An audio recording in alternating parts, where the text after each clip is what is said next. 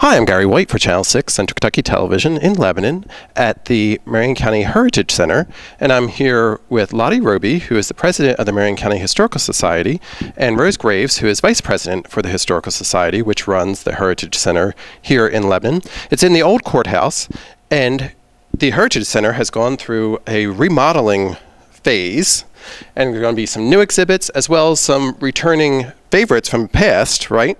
So we're going to get a chance to talk about some of the new stuff that's going on, as well as some of the exhibits that are here and some that have expanded and grown over that time. And these two ladies are the ones that are making this all possible. So tell us, you're going to have a grand reopening for the facility. When's that going to be? That's going to be Tuesday, May the 30th at 12 o'clock for our ribbon cutting. Okay, and that's going to be right on the top floor of the old courthouse, right on Main Street, right? I think we're going to be on the second floor in the big round rotunda. Okay, great. We're going to have it down there, and then they're going to be able to come upstairs and see all the stuff, right? Cool. Very good, very good. Okay, so we're going to talk a little bit about some of the exhibits, some of the new stuff that you're going to get a chance to see, and one of those things is behind us, and it's a Maker's Mark exhibit, correct? That's correct. That's. Okay. Now tell us what this exhibit is. What's going on here, and how did this come about? Well, we were confronted with maybe having this for an exhibit, and it's kind of a display of how they do make our bourbon Maker's Mark. If you can see, it's not completely finished with the big top there. We'll have a piece yet to go on to make the circle.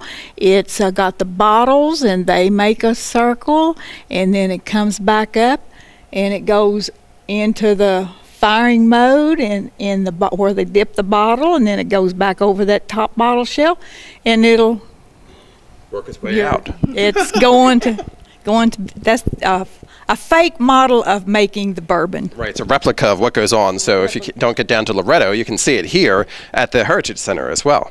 Now, also, I know that you've done some remodeling. Downstairs, you used to have a Black History exhibit as part of the Heritage Center, but you've kind of moved that upstairs and kind of expanded it as well, correct? Yes, and we have a whole lot of different things. Don't think that you're coming to see the same thing, because we're going to rotate everything and have something different every time you come. So where's most of these artifacts and information coming from? Do you get them from people in the community? Yes, they'll call and want to donate something, and we just tell them to bring it on down, you know. And we're still asking for some, so get in your closet. Yeah, and pass it along, right? And pass it along. That we, if you want to share it with us here at the Heritage Center, please just let us know. Just give us a call. Okay. Now, when somebody passes along it, is it become a permanent part of the exhibit here, or can they take it back? I think some is permanent and some is on loan. Right. Okay. And we do, have kind of like a little contract and whatever. So it's just whatever the individual wants us to do with their artifacts. So as we're recording this, we're a little over a week away from the actual exhibit, the grand reopening. But we want to mention, too, that some of the favorites that you've had in the past are still here as well, right? Some of our celebrities from the community, including like Turtle Man and Eddie Miles, the Elvis impersonator, they still have some exhibits as well, right? Yes, we do. As a matter of fact, I think they look really good. They've been kindly moved. They've not been put out. They've just been remodeled. That's right. Making room for everybody up here, because part of this happened because the American Legion is now sharing the building for some of it too. So some of the facilities that you had to kind of reconfigure your space, right? Right. Also, Katina Johnson is here with her arts and festival project, a painting every Monday night for those interested. So it's giving the opportunity for the building to be utilized by a lot of different organizations, right? Right. Right. Okay. So you also have some different rooms that are named after some famous Marion Countyans as well, right? Can you tell us a little bit about some of the rooms? I know like the Hugh Spalding one, and you have one named after Veronica Hill, I believe, and some of the different rooms that are part of the area here, right? Yes, we have Joyce Payne's library and Veronica Hill genealogy, and we have Jean Lanham's room and Mr. Knox. Yes, and Wallace Kelly and Hugh Spalding, and it is a big display, and we want you all to come out and just enjoy your Marion County history. Because we're touching upon everything there. I know, like Hugh Spalding, he was a superintendent here for a very long time, right? And some of the other individuals, Don Johnson, I believe, who moved into our community and passed away not too long ago, but he had a huge exhibit with some music, right? And Jean Lanham Montrude has The farming. a lot of wonderful old antique farming pieces of equipment. So we have agriculture in there as well as the education and just kind of some history. And genealogy, do you have a lot of people come up here and try and learn their genealogy?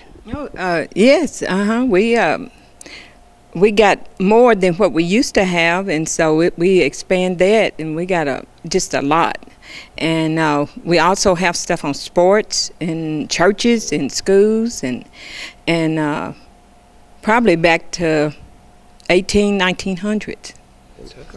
It's unreal, the pictures and the literature that you can read on our history right here in Marion County. When we reopen, which will be Thursday, June the 1st, there is going to be an admission. For adults, it's going to be $5. For our military and our senior, $3. And for children 6 to 18, $3. And children under 6 is going to be free.